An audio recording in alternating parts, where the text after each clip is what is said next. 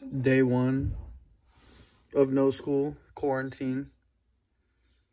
I don't feel too good about it. I miss school and I miss friends. And I'm not really learning much from around online. 9 a.m. and play AP video games. I start AP movie watching. Literally all I'm able to do now is go through my house. We can't even go on runs to work out anymore. Excuse the noise. That's the workout room. Take care of my pets.